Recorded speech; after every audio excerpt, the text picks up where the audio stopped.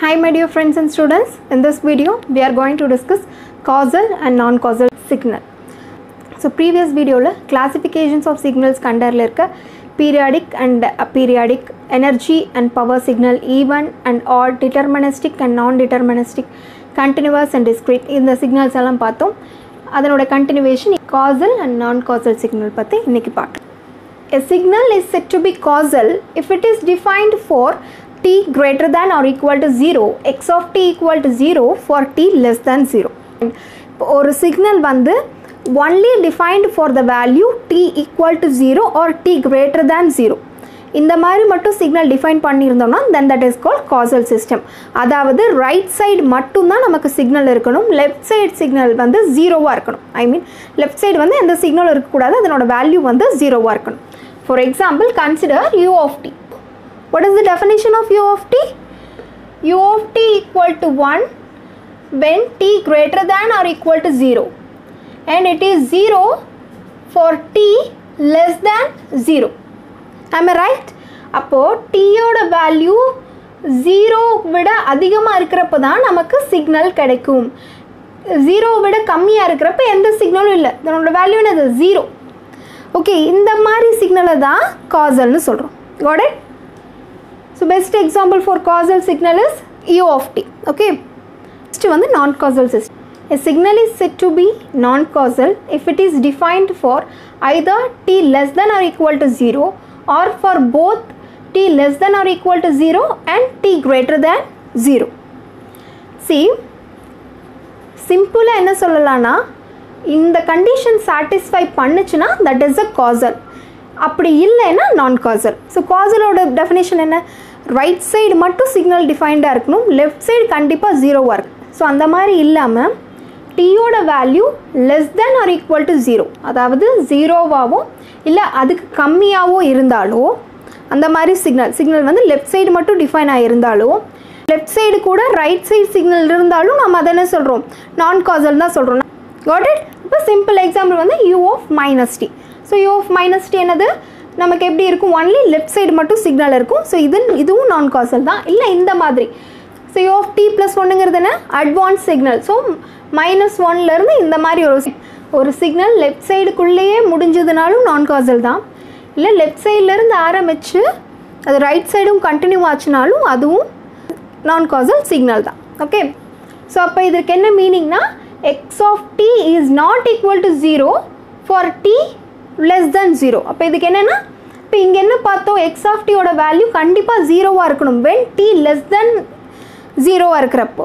But here அந்த மாதிரி இல்லை. ஓகே, லெஸ் தென் 0வாக இருக்கிறப்ப 0வாக இருக்காது. பாருங்கள், இந்த இடத்துல ஒரு வேல்யூ இருக்குது, அதே மாதிரி இந்த சிக்னல்லையும் ஒரு வேல்யூ இருக்குது. Okay, x of t should not be 0 when t less than 0. See here, இந்த non-causal கண்டர்லே இன்னொரு சிக்னல் இருக்குது, that is called anti-causal signal. When a non-causal signal is defined only for t less than or equal to 0, it is called anti-causal signal. So non-causal signal என்ன சொல்லலாம்? Either we can define the signal for t less than or equal to 0. If not for both means for t less than or equal to 0 and for t greater than 0. இந்த ரெண்டுக்குமே define ஆயிருந்ததுனால அது நான் காசல்னு பார்த்தோம். இப்போது அது கண்டரில் அந்த signal if it is defined only for t less than or equal to 0, அதாவது இந்த மாதிரி இருந்ததுன்னா இந்த சிக்னலை வந்து என்ன சொல்கிறோன்னா ஆன்டி காசல்னு சொல்கிறோம். அதாவது அந்த signal is defined only for t less than R equal to 0, 0வை விட கம்மியாக இருக்கிற டைமுக்கு மட்டும் நமக்கு சிக்னல் கிடச்சிதுன்னா then that is called anti காசல்னு சொல்கிறோம். அப்போ இதுவும் எது கண்டரில் வருது? நான் காசல் கண்டரில் தான். நான் காசல் நம்ம இந்த மாதிரி இருந்தாலும் நான் காசல், அப்போ இந்த மாதிரி இருந்தாலும் நான் காசல்னு பார்த்துட்டோம். ஸோ அதில் எஸ்பெஷலி இந்த மாதிரி லெஃப்ட் சைட் டிஃபைன் பண்ணியிருக்கிற சிக்னலுக்கு மட்டும் நம்ம என்ன சொல்கிறோம்? ஆன்டி காசல்னு சொல்கிறோம். So for anti castle signal is defined only for t less than or equal to 0 and x of t value equal to 0 when t greater than 0. இப்போ இந்த இடத்துல greater than 0க்கு கண்டிப்பாக என்னவாக இருக்கணும்? அந்த சிக்னல் வந்து 0வாக இருக்கணும். எப்படி? இதுக்கு ஜஸ்ட் ஆப்போசிட், அப்படியே இதை ஆப்போசிட் பண்ண ஆன்டி காசல். got it? அதே non-causal அப்படி கிடையாது. non-causal சிக்னலை பொறுத்த வரையிலும் ரைட் சைடு கண்டிப்பாக 0 இருக்கணுங்கிற அவசியம் கிடையாது. ஓகே, ஆன்டி-causal கண்டிப்பாக ரைட் சைடு வந்து 0 இருக்கணும். causal-னா கண்டிப்பாக லெஃப்ட் சைடு 0 இருக்கணும். ஓகே, causal அப்படின்னா the signal is defined only for t greater than or equal to 0. அப்போ கண்டிப்பாக ரைட் சைடு மட்டும் சிக்னல் இருக்கணும், லெஃப்ட் சைடு இருக்கக்கூடாது. non-causalனா லெஃப்ட் சைடு மட்டும் இருக்கலாம், இல்லை லெஃப்ட் சைடு கூட ரைட் சைடும் சேர்ந்து இருக்கலாம். அதே ஆன்டி-causal சிக்னல்னா that is defined only for t less than or equal to 0. அப்போ கண்டிப்பாக லெஃப்ட் சைடு மட்டும் சிக்னல் இருக்கணும், ரைட் சைடு வந்து 0 இருக்கணும். Okay, okay, next problem we have to find whether the signal is a causal or non-causal. Okay, so first problem, x of t equal to e to the power at into u of t minus 1. So e to the power at எப்படி define பண்ணுவோம்? signal will be like this. இது வந்து e to the power at. okay, a ஓட value positive இருந்தால் signal will go like this. next u of t minus 1. so u of t value எப்படி இருக்கும்? the signal will be like this. இது u of t. u of t minus 1 னா this is u of t minus 1. இங்க 1 ல இருந்து start ஆகும் right side. Operations of signal நம்ம முன்னாடியே பார்த்துட்டோம், தெரியலனா அதை ரிவைஸ் பண்ணிட்டு அதுக்கு அப்புறம் இங்க பாருங்க. இது என்னது? இதுதான் வந்து t minus 1. okay, now we have to multiply this signal. அப்ப மல்டிப்ளை பண்ணா என்ன வரும்? லெஃப்ட் சைடு உங்களுக்கு இந்த சைடு எந்த சிக்னலும் இல்ல, அப்ப இங்க என்ன இருந்தாலும் அது 0 தான். இப்ப t ஓட வேல்யூ 1 விட கம்மியாக இருக்கிற எல்லா இடத்துக்குமே இந்த இடத்துல என்ன 0 தான் வரும். அப்போ சிக்னல் எங்கே ஸ்டார்ட் ஆகுது? ஒன்லி இந்த 1ல் தான் சிக்னல் ஸ்டார்ட் ஆகுது. Then it will go like this. Okay, exponential. அப்போ இந்த தான் சிக்னல். ஸோ இந்த ப்ராப்ளமில் இப்போ என்னது? Signal is defined for the value t greater than or equal to 0. For t less than 0 the value is 0. Less t விட கம்மியாக இருக்கிறது இந்த சைடு என்னது? 0. அப்போ இது என்ன சொல்லலாம்? causal signal. okay, next problem, x of t equal to e to the power minus at into u of minus t plus 2. so e to the power minus at to the power minus at, a ஓட value நெகட்டிவ்ல இருந்ததுன்னா நமக்கு signal எப்படி இருக்கும்? the signal will be like this.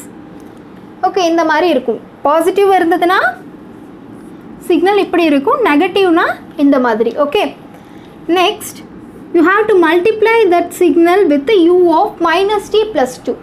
so u of minus t உங்களுக்கு தெரியும். what is that? u of minus t signal will be like this. இப்போ என்னது? u of minus t plus 2. so minus t plus 2 க்கு signal எப்படி இருக்குன்னா signal will be like. so இது ரெண்டும் multiply பண்ணா you get the signal like this. okay, இந்த மாதிரி சிக்னல் கிடைக்கும்.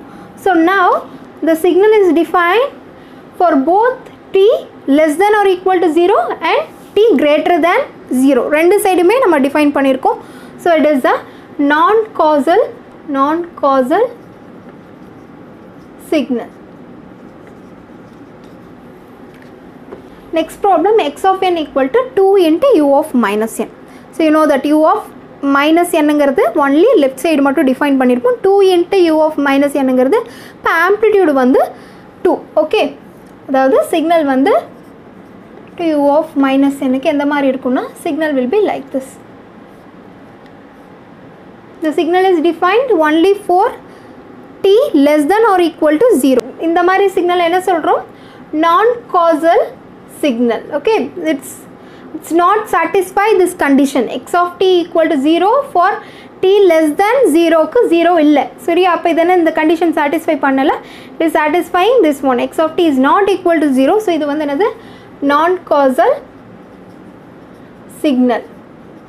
the signal also satisfy the condition for anti-causal. so anti-causal என்ன பார்த்தோம்? only signal is defined only for t less than or equal to 0. இப்போ t ஓட value 0 விட கம்மியாக இருக்கிறப்ப மட்டும் signal கிடச்சுன்னா then that is called anti-causal. அந்த கண்டிஷனையும் இந்த சிக்னல் வந்து சாட்டிஸ்ஃபை ஆயிருக்கு. So it is a anti-causal signal. Okay, அதாவது non-causal தான். non-causal இது என்ன சொல்லலாம்? anti-causalனு சொல்லலாம். ஓகே.